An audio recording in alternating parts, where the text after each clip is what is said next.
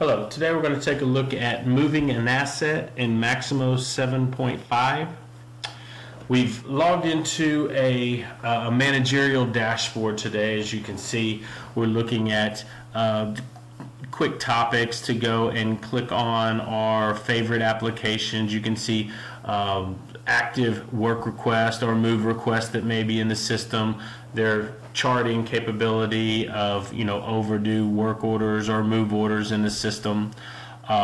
So we're going to take a look at actually moving the asset. If we go to the go-to pull down and look at the application for a service desk and creating a service request ticket, it'll launch a form that we can go in. It knows who we are. We're a requester logging in to initiate a request for a movement of an asset.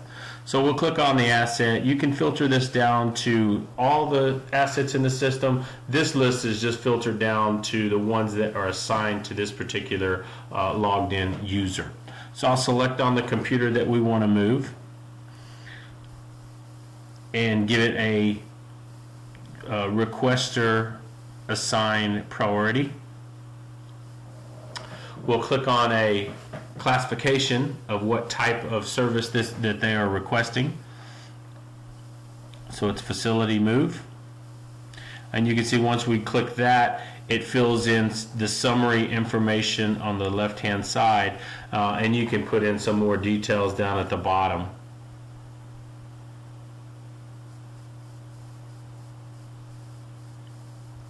Once you have that filled out, you can just easily hit the submit button, and that submits the request. You can see that the service request has been created. You can either view the details or create another one. Right now we're going to go back to the start center, and this is now the request was created. Now a supervisor or a move coordinator is notified that there's a request, either by the dashboard or email, and they can go in and look at the service request. Okay, we'll filter down to that service request that we just created and click on the record.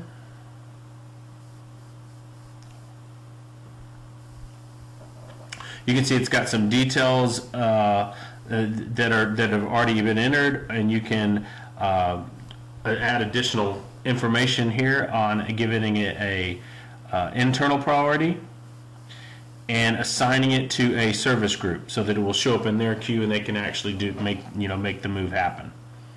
So we'll assign it to facility move services, and you can select outside vendors. For this example, we're going to use an internal vendor to internal resources to move that asset. And then you can even select estimated target dates or when you want the move to happen. So put that in their calendar. If I go back up and save this record, you can see the record saved. And now we're going to turn this into a move order. So we'll select the action to go in and create a work order for this ticket.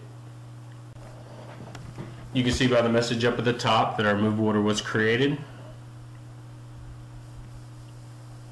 So we'll go into the work order tracking, and now we'll find our work order and actually execute the move. We'll filter it down. You can see it's in Office 401 currently. And you can see the details behind our work order. And if I click the action pull down, you can see there's a move, swap, or modify action. We'll click on that. That brings up a dialog box that lets us go and select a new location. So if I go to the location where that computer is going to be moved to, I filter it down to Office, and I can select Office 304. This is the new Move To location. You can also go up to the top and change the user affiliation, if that's the custodian or the owner or who's responsible for that piece of equipment. So you can actually change that now by creating a new row if it's a new person, or adjusting what that person is assigned, what role he's assigned as. So if I hit on the execute now, you can see that this asset was moved.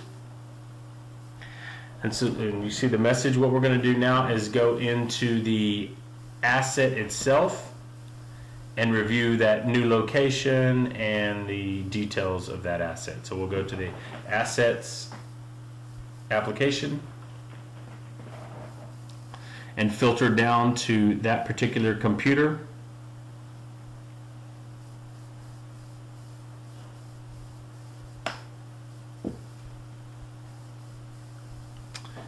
And you can see that it is new, and now it's located in Office 304. We'll open up the details, and you can see the location has been updated, so anybody looking for this asset on a floor plan or the ownership of that asset would be updated.